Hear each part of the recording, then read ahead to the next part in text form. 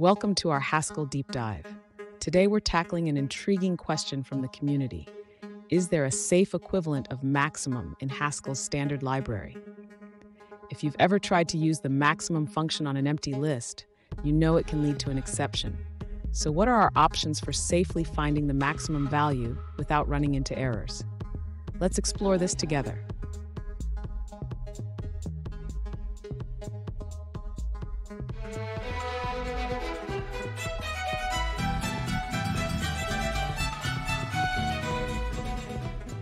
Welcome back to another technical video. Today I'll be going through your question, answering it, and hoping finding that solution that you're looking for. Guys, remember to stay just a little bit crazy just like me and work through to that resolution. Now let's continue on. In Haskell, the standard function maximum can throw an exception if called on an empty list. This can lead to runtime errors in your programs.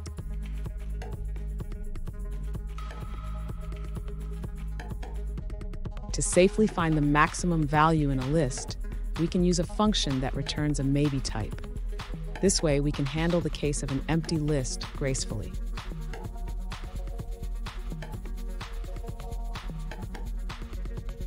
Unfortunately, there isn't a built-in safe maximum function in the Haskell standard library.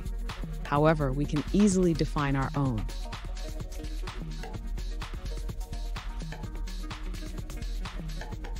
Now let's see how to use this function. If we call safe maximum with an empty list, it will return nothing. If we call it with a non-empty list, it will return just the maximum value.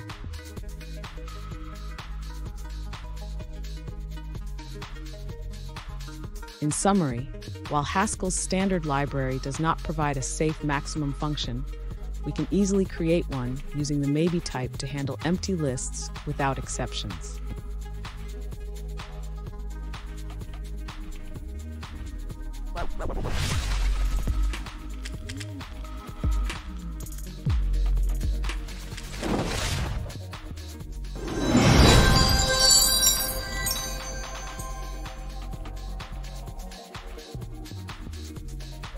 Let's now look at a user-suggested answer.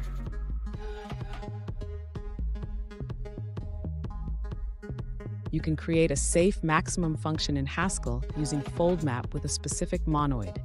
The option monoid allows for an empty element, returning nothing for an empty foldable. The max new type helps by picking the larger value. By combining these, you can achieve the desired behavior.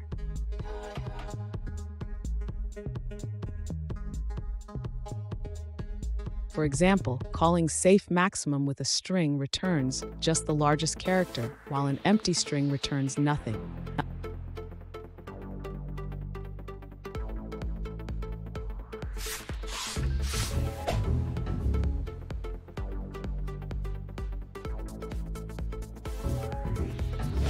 Let's now look at another user-suggested answer.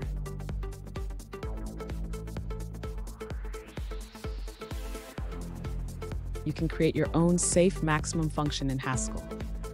One approach is to define a function called maximum maybe that returns a maybe type.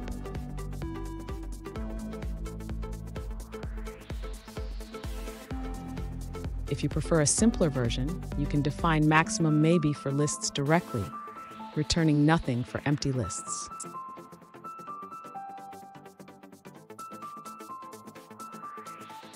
For a more concise point-free style, you can also express maximum maybe using function composition.